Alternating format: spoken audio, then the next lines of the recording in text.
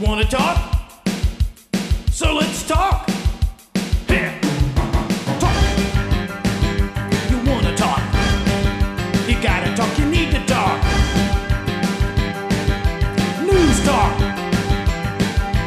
I talk, you talk to Solomon. I talk, you talk to Solomon. Yeah, let's talk to Solomon. Talk to Solomon. You gotta talk. Welcome back to Talk to Solomon. We're having a discussion here. I'm Stan Solomon. I'm the host. I'm Chief Steve Davis, the co-host. And also co-hosting with us is my friend Greg W. Howard, a financial expert. But we're talking about what everyone's talking about right now, the tragedy, the unspeakable evil that the world saw in the murdering by a son of his mother, the murdering by that same 20-year-old son of the principal and the teachers at the school where he went in a small community in Connecticut, and then the unspeakable, inconceivable horror that he mowed down the kids, 6- and 7-year-olds, in those classrooms, shooting them enough times to make sure they were dead. One child survived by playing dead. Other children ran. Other children were hidden, and they bolted from their place of hiding, trying to get away, and he shot them down. 20 children. 12 girls, 8 boys. All the adults that were killed were women. Now, we could go a lot of ways with this discussion. The president and the first lady, who I consider to be, horrible people, while the bodies were still warm, they were pimping. They were posturing. They were running as fast as they can, running faster than a black pimp at a public event, like Sharpton or Jackson, to be there and absorb the spotlight. You remember how George Bush, whenever there was a tragedy, would try and stay away from the spotlight, not be the issue? Obama is exactly the opposite. He's exactly the opposite. He's a low-class, low-life, lily-livered loser. And those are the good things I can say. But having said that, immediately he said, we, America, has to change. Really? What do we have to change, President Oh, kiss my butt? What is it that we have to change? We didn't do anything wrong. The guy who did this was one of yours. He was a leftist. He was a vegan. He was a liberal. He was a anti-everything, just like you are. And he did something that he wasn't supposed to do, had been told not to do, and allegedly stood against, and that was do wrong, do evil, hurt people. He was a vegan because he didn't want to hurt an animal. He didn't want to make a chicken lay an egg. And he looked like it, by the way. He was emaciated. And then he did this horrible thing. Now, the video games, why, what's that guy's name? Samuel L. Jackson? Oh. Well. The foul-mouthed, low-life piece of black crap. He said, well, it's not the fault of the movies or the video games that he's in, doing all this kind of stuff. It's never their fault. Senator Lieberman says it is their fault. Frankly, I don't know whose fault it is. I don't know whose fault it is. I don't think that anyone saw this coming. I don't think that there was a mental health bill that they tried to pass in Connecticut that would have allowed for the, involuntarily medicating and or holding someone with mental illness. I don't know if that would have been right or not. At any rate, we're just talking about it. Let's go to Greg. Well, I want to talk a little bit about these games. Now, as you know, I was a Marine. I know a little bit about military tactics. I know a little bit about military training, and I know a heck of a lot about firearms in a tactical situation. I watched my son at the time he was 16 playing one of these Black Ops something or other games, and he says, Dad, watch this. And he was going through the game's motions, and he says, I'm a pretty good fighter, huh? I said, son, you've died 4 times in the last 5 minutes. No, you're not very good. As a matter of fact, what I'm watching is an absolute disaster of tactics. You have no idea what you're doing, And if you tried that in real life, you'd have your brain splattered like you just did 4 or 5 times in the first 5 minutes. This game isn't teaching you anything except that if you die, you get to pop back up again. I said, this is not anything but a shoot-'em-up game, and honestly, I really don't care for you playing it anymore. And he was kind of taken aback by this. He thought, oh, wow, I'm really cool. I'm shooting up all these things. He had not actually taken a moment to realize that he was dying every every minute or so in the course of playing this game. It had not dawned on him for 1 second the reality of what was going on. It was complete desensitization. And sometimes as parents, I think all the time as parents, we have to step in and put the dose of reality, because the games are very realistic looking, except to the point where someone feels the pain of a bullet ripping through their chest or their head exploding off their shoulders. And that is the problem with these games, and they're way too common. There are too many people using it, and what it does is it desensitizes the shooter that their target is a human being. Now, in the military, we were never desensitized, contrary to what people think about military training and programming and brainwashing, and Chief will bear this out with me on in his police training.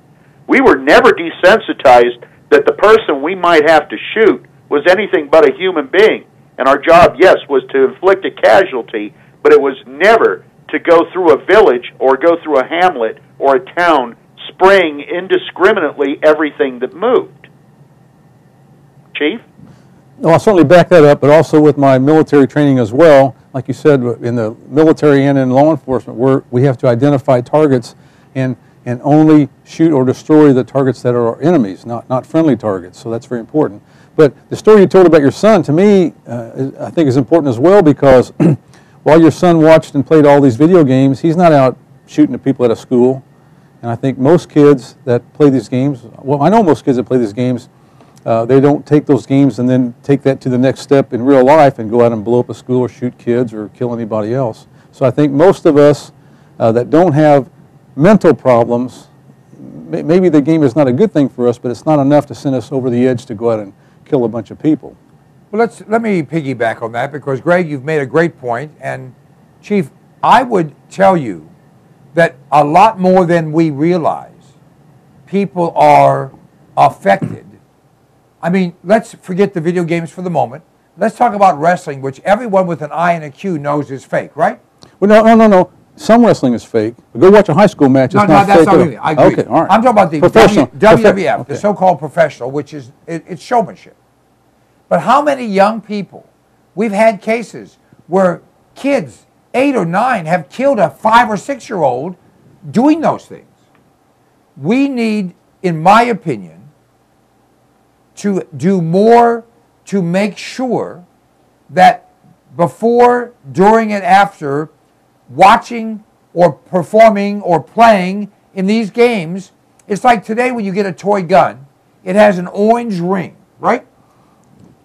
I'm saying most of them have some, or the whole gun is orange or a different color. I'm just saying that to try and at least reinforce the point, this is not real. We need more in these video games. Maybe something that's there while they're playing the game that says, this is a game. You can't, shouldn't, must not, and cannot take this into real life because it's wrong. Something to that effect, I think, does make sense, just like we have disclaimers on movies, which many people fought, but I believe that if you're going to have profanity, nudity, sex, violence, that people before they watch the movie should know that. Parents before they let their kids watch it should know that. So that, and you have the ratings. I think we need to have a discussion about making it more obvious. Now, you can't get through to everyone. We may not have gotten through this fella. What was his first name? Who? The killer. I'm not going to say it. I'm not going to mention his name to anybody. Dumbass. But whatever. My point is, it may not have gotten through people like him, but it would. When you talk to people that live in the inner city, when you talk to people that that deal with other people's kids where there's no dad, there's no real control. These kids act out. You saw two young black kids in this particular case, and another case where there was 4 white kids, where in the one case, these 2 black kids were following this guy saying, give me some cigarettes, give me some cigarettes. They were 13, 14 years old. The guy said, man, I haven't got cigarettes.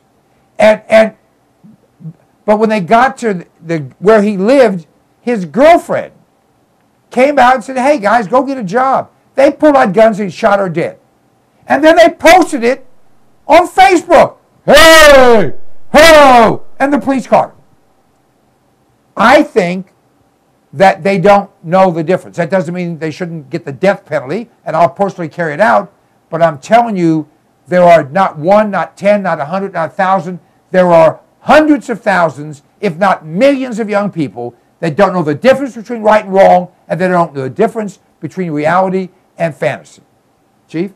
Well, I believe that that's true, and there's a lot of violence that we've already discussed. There's a lot of violence, even with guns, that does not get reported. You mentioned Chicago and all of those shootings in Chicago that don't get reported, and it's almost like they don't really exist. It's not that important because it wasn't a mass shooting. But I want to throw something else out here too. All of these are happening by men, not young girls, young men.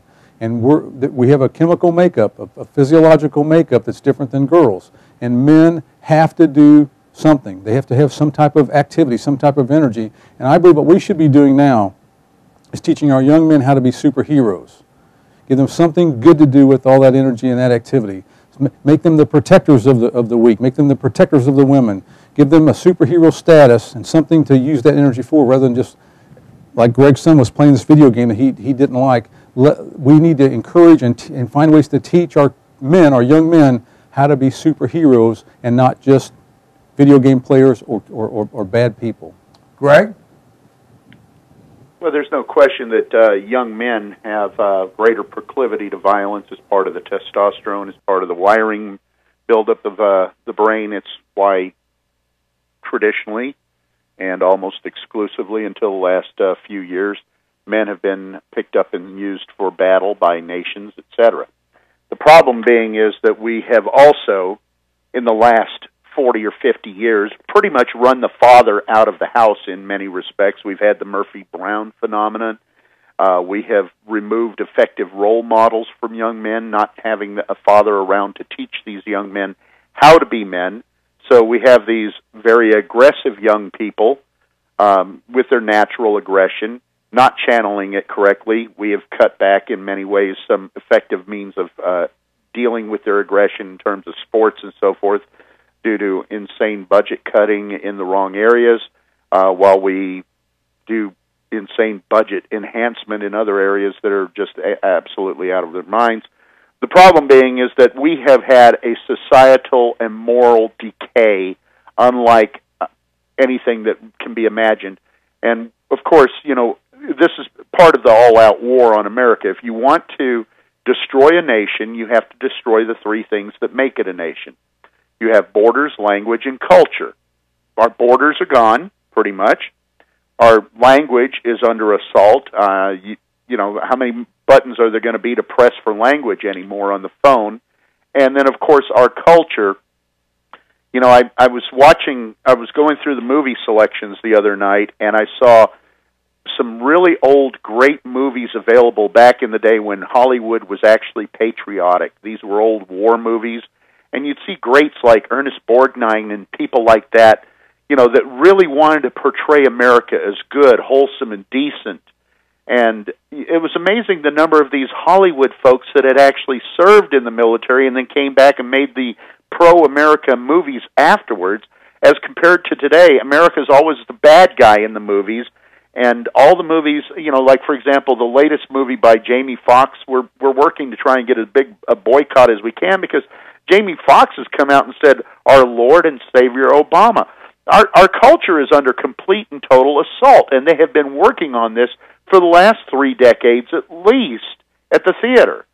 So, you know, we have got a myriad, I'm sorry, the word I'm looking for is a myriad of problems in our culture, and it is all by design, And it all started with the removal of the father, the breakdown of the family, because that was the last area that was safe for young men and young women. And we have destroyed that last safe area, and here we are now with a bunch of young people that have no moral guidance, and now they're roaming the streets of Chicago and large areas with easy access to guns, and you wonder why we have killings all over the place. And if they didn't have easy access to guns, they'd have easy access to bricks. Right, and it's not the access to guns that's the problem. It's the access to guns with no laws to punish them severely for it, and the fact that their targets are unarmed. You know, gun-free zone just means, hey, shoot fish in a barrel in here. Yeah, gun-free means, hey, criminals, there's no one legal that will have a gun here to protect themselves. That's what that means. No one here to stop you. But let me back up on that just a moment. In Clackamas, Oregon, the guy went in there with an assault rifle, which he apparently didn't know how to operate, thank goodness. It jammed after he shot 2 people, and while he was trying to unjam it, there was a guy in there who was carrying a concealed weapon, a citizen. He probably should not have had it because it was a gun-free zone, yet he pulled it, and he was trying to get a shot lined up on the guy, but he couldn't because there was someone standing behind the shooter. But the shooter saw him with the gun, and a few seconds later he managed to unjam his gun and kill himself. The rules changed the minute he saw the other gun. He was no longer in control. He was no longer the only person in the mall with a gun. The rules changed completely. His gun-free zone, free-fire zone, wasn't his anymore. Suddenly there was another person in there with a gun who was going to take him out. And he ended it for himself. And didn't even have to, to fire, because most of these people that do this are not really brave. They're more insane. But they're not so insane that when they see someone, by the way, this guy who did this terrible thing, it was all over in a few minutes because the police got there within a couple minutes of when this all started. And as soon as the authorities got there, he killed himself. There were still a lot of kids in that school. He still could have gone and killed more. But as soon as the authorities got there, he killed himself, just like this guy in that Oregon mall. Now, Governor Perry, who's a good man, and has taken a stand which is not very popular, he said, we should arm the teachers.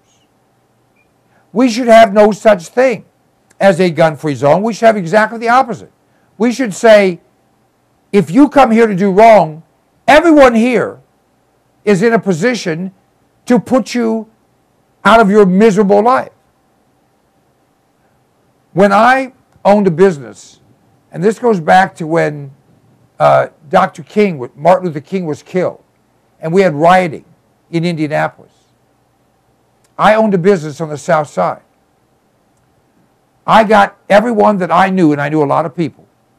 We got a hold of every gun we had, and there were a lot of guns. We got up on the roof of our single-story building that had a parapet, like a little wall around the top, and we stationed every 2 feet for the entire perimeter of the building.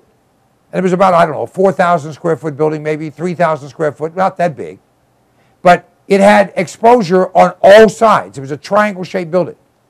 When you looked at this building, you saw what looked like a fort in the old days. You know, when they used to, the soldiers would line between the pointed logs, there'd be a guy with a rifle, and every log on both sides of that point, there was a guy with a rifle. Well, that's what we had.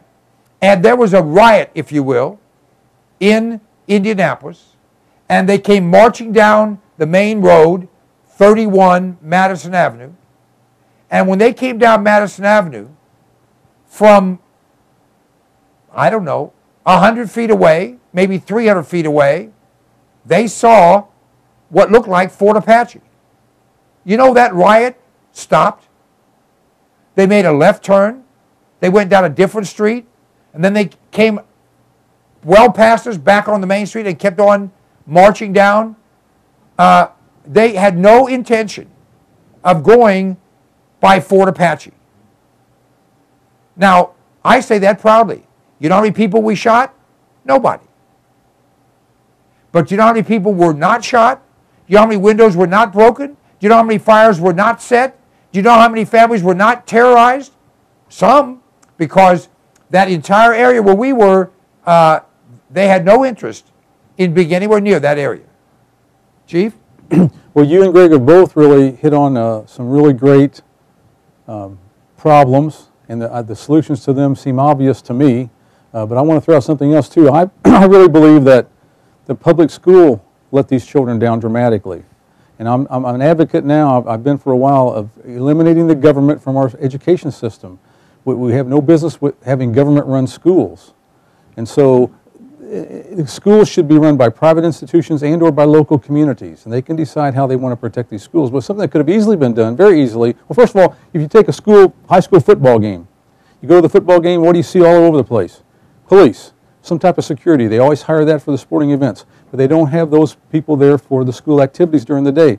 Most of the public school administrators, most of the teachers don't like the police. They don't want anybody with guns around their buildings, so they keep them away. But that exposes the children, like in this case, to the dangers of someone coming in with a gun. But they could easily either just hire police. Most of them have their own police departments anyway, or security, or even another idea, which would cost nothing. You can get volunteers. I'm a retired officer. I'd be glad to volunteer a day and go guard a school. You get people like me. You could get other people. You could get parents and other volunteers. Military? Former military, but listen to this. Most departments have reserve officers. They cost almost nothing to man them with reserve officers. The difference between anybody and a reserve is only training. That's the only difference. You could train people. They get the same kind of screening the police get. You get people that are qualified, at least with a background check, to be the police. Train them how to use guns and protect the building, and have them at the schools. It could be easily done. And that is really a community policing issue, and that's how it's supposed to be, where the community works together with law enforcement to solve a problem. I saw an article that would take a break. Listen to this. In Israel, every school teacher has a fully automatic weapon with her and a sidearm with her. I say her because most of them are girls or ladies at all times. In 10 years, surrounded by 250 million idiots, 250 million lunatics, 250 million killer wannabes. Do you know how many kids have been killed? 12 in 10 years. Hello. Now, this school in this rich suburb, I don't say that in a bad way, just fact, had the state of the art, the bestest security system around. How good is the security system when any idiot, any thug, any moron, any thief, any Democrat, oh, didn't mean to insult the thugs, but with a brick can get in the building? Hello. If there's no one armed to back up the security system, you don't have a security system. You just have a speed bump. That's all you have is a speed bump.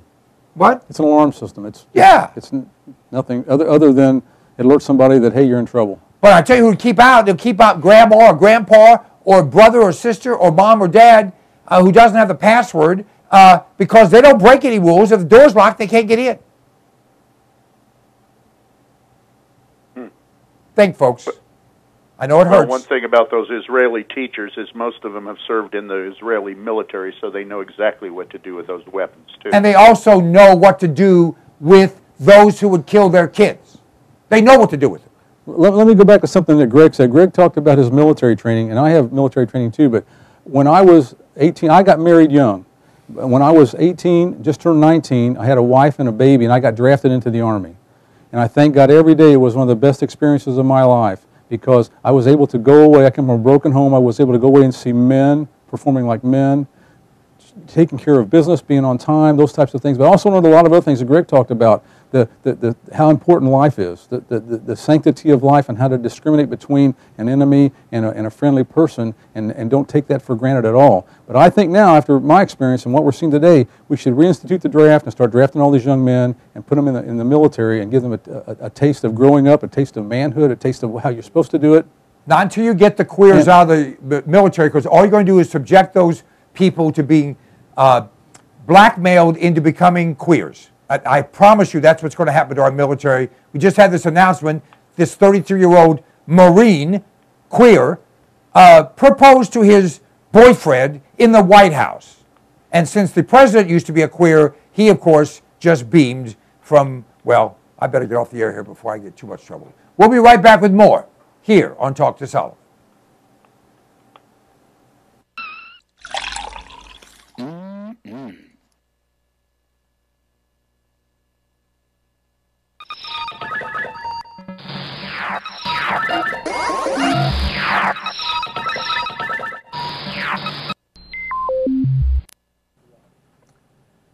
Let me ask you a question. Do you like being sick? I have in my hand an incredible product. It's called TR10 supercolloidal silver. TR10 stands for a trace to the negative 10th power. The particles in this silver product are 6 to 8 angstroms, 6 to 8 10 billionths of a meter. Now listen to me. Silver has been the magic bullet for all of human existence. The Egyptians used silver instruments. We use silverware. They put silver in your teeth because nothing can grow on silver. Silver will kill anything but liberalism. I'm working on that. This product, you go to cpnlive.com, buy 1 quart of this product. It will last you for a very long time. Anytime you feel like you've been exposed to something bad, take some of this product, spray it in your mouth, or take a little bit and gargle it, swallow it. It will kill any pathogen. The average antibiotic kills 10 to 20 different pathogens. This product will kill 700 plus. Do yourself a favor, do your family a favor, do your doctor a favor. He's tired of seeing you. Get supercolloidal silver. Go to cpnlive.com, order the product. It's $29.95 plus shipping. I think it's $39.95 delivered any place in America right to your door. It's worth 10 times that. Check it out. If you're not 100% happy, just return it and we'll give you your money back. I like to eat. Do you like to eat? We all do. And usually we run to the grocery store, we run to the convenience store, or we have something in the fridge. But power's been out in parts of this country in the last few weeks. We don't know what's going to come down the pike economically. Smart people are putting in food. Alpine Air Gourmet Reserves is a line of foods that you can put away that will last for a very long time. You know, they say eat what you store and store what you eat. This is great tasting stuff, healthy for you, a full line. You go to our website, cpnlive.com, and click on the button for Alpine Air Gourmet Reserves and see all the different things we have. This is good tasting food. It's reasonably priced. It will last. And it's worth its weight in gold if a problem arises. I know you don't think there's going to be anything that goes wrong. Actually, you do. This is smart. This is smart insurance. This is smart preparation. This is smart thinking. You have kids, you have a spouse, you have parents, you have dependents, you have an appetite. All those things can be addressed by a frugal but smart investment in Alpine Air Gourmet Reserves. Try them out. You will be tickled to death with the taste of them. You know what? In many cases, people start to eat this and they think, heck, this tastes better and costs less than what you're going to the grocery store to buy. cpnlive.com, check it out. Do you like being healthy? I do. In fact, this product, which I've been taking for years now, is absolutely the answer. Now, you may not believe it, but I'm actually 21, plus tax, of course. This product has 146 different healthful nutrients in it, and it's liquid, so it's bioavailable. It tastes great, and it's sugar-free. 1 ounce of Sonic Life each day will help you to maintain and enhance your health. It's the kind of a gift, well, that you'll thank your mom for, your husband for, your wife for, your kids for. Whoever you give it to, they're going to say thank you, and you are going to enjoy the benefits of having all the vitamins, all the minerals, all the nutrients your body needs in one very reasonably priced product. Just go to cpnlive.com and everything's right there. You'll be able to read all the ingredients. The price is right there, a flat price delivered to your door anywhere in the United States of America. Sonic Life is a gift, a great gift.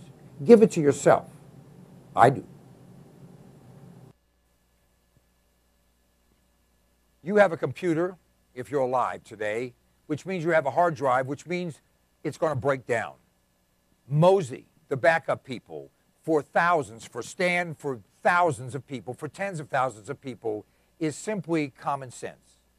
You go to cpnlive.com, click on the icon for Mozy, the backup people, and sign up. It's just a few dollars a month. Let me tell you something. We had a break-in. They stole our whole computer. You know what? When they take the computer, you can't recover anything, but we had Mozy. We had the backup. We were able to restore everything simply by buying another computer. cpnlive.com, click on the icon for Mozy, the backup people, and give yourself common sense, peace of mind, great value, the best thing you've ever done. Sooner or later, it's going to be Mozy, the backup people.